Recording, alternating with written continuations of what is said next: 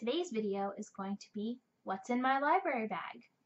Today, there's a lot in my library bag. When You Are Engulfed in Flames by David Sedaris. This is my third David Sedaris book. The first one I read was Me Talk Pretty One Day, and the second one that I read was called Let's Explore Diabetes with Owls.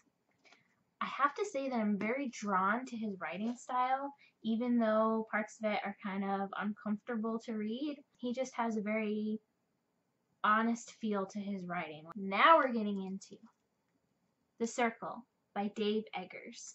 I love this book. This book is probably in my top 10 books of all time. It is dystopian, it is intriguing, it is full of interesting characters. The main character, May, is real and flawed. You see her as an actual person with both good qualities and negative qualities. I was impressed that a male writer could write a female character of this quality. One thing about the book which intimidated me at first is the fact that there are no chapters in The Circle. It is one continuous story. As somebody who has a hard time putting a book down, the fact that there was no stopping point for me made it very hard. I definitely read more than I had time to in throughout my day. You know, I would set aside a chunk of time to read, and I would blow through it. I stayed up way too late finishing this book. This is one of those books that will test my ability to watch a movie adaptation because I have such high hopes that they stick true to the, not just the plot, but the characters in the book. I think it will be hard to find actors to fit the character. We'll see. The next book in my library bag is Squirrel Seeks Chipmunk by David Sedaris. I have not started reading this one yet. I want to finish the other Sedaris book first before I move on. The next book is The Digital Mom Handbook. I'm not a mom. I thought it would be good to read a book on digital media since I'm trying to get back into YouTube, and I'd really like to stick to making content on a regular basis. I felt this book might inspire me. The next book is Do What You Are. This is by Paul Tieger, Barbara Barron, and Kelly Tieger. I hope I'm pronouncing their names correctly. This book, there have been different versions throughout the years. I think this is the latest one. This book was put out in 2016. I am an MBTI certified administrator. I agree with a lot of what's in this book because it is based on MBTI, the Myers-Briggs Type Indicator. I've read some of this book. I haven't finished it yet. I like to pick the personality types that I work with on a regular basis.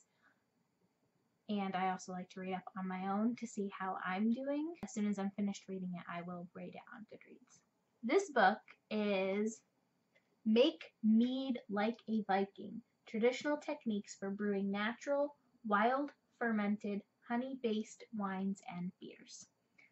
For those of you who don't know, I am a beekeeper. I have a top bar hive.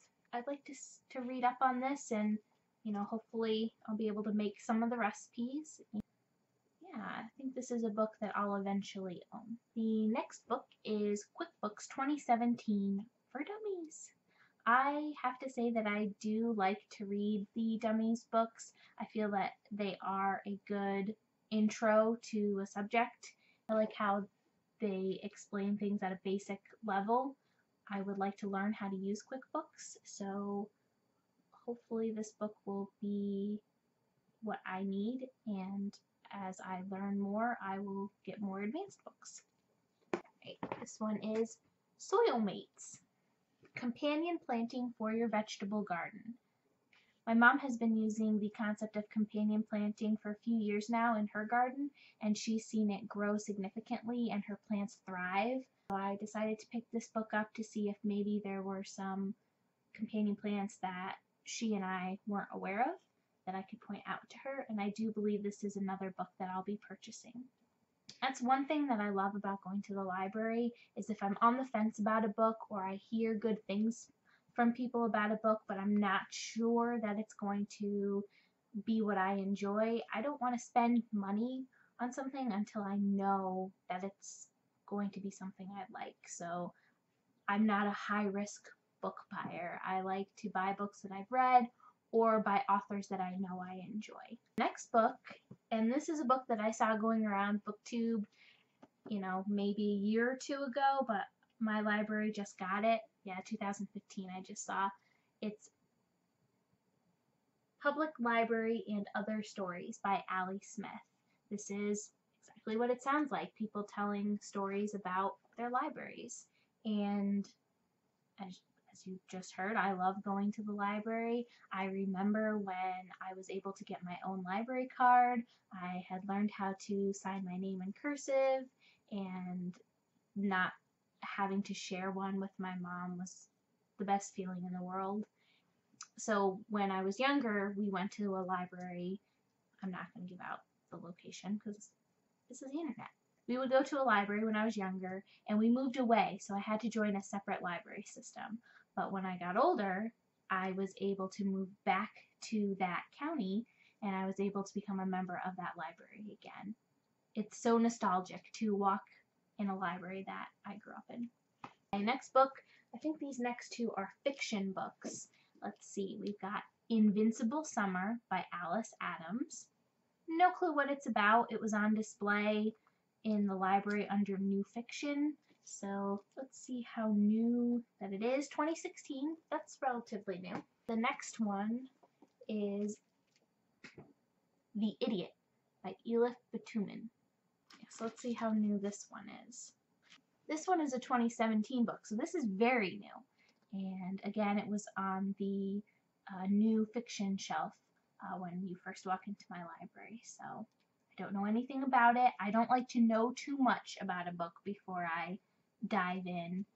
I like to be surprised. I like to judge a book on its own. One thing that bothered me in school, when we would have to read the intros to a book or the preface for a book, it always upset me because I felt that they spoiled the book. They spoiled key points. They elaborated too much.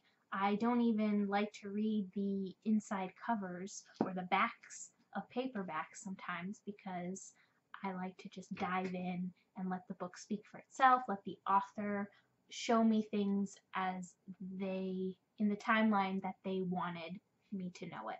In a similar fashion, that's how I also feel about movies. I don't like movies to be spoiled. Trailers show way too much. I like to go into a movie, again, being surprised and letting the story unfold the way that the director wanted it to.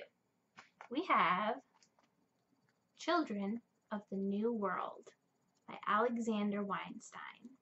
These are a collection of short stories that are dystopian, which is my favorite genre. You're going to hear that a lot on this channel. I've only read the first few stories, as you can see, and I can already tell that I'm going to love all of them. I've heard some people say the stories remind them of Black Mirror. If you haven't heard of Black Mirror, it's on Netflix. It's amazing. It's a collection of episodes, each its own contained story in a dystopian future world.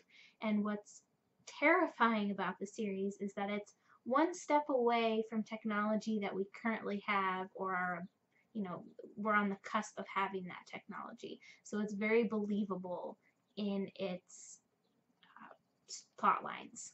If you like that type of thing, I definitely encourage you to read Children of the New World. I love the cover. It has texture to it, and I already ordered my own copy. The final book is Women Code Now, this book was recommended to me by another booktuber.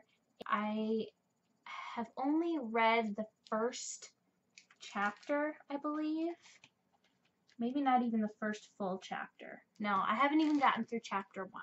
I did go to the author Alisa Vitti's website, which is Flow Living, and there was a helpful quiz. So far, I haven't gotten into practical applications. Hopefully there are more. I bought this because, you know, as a woman, I wanted to start taking more control of my health, and she is a big advocate of nutrition, you know, balancing your cycle in a more natural way.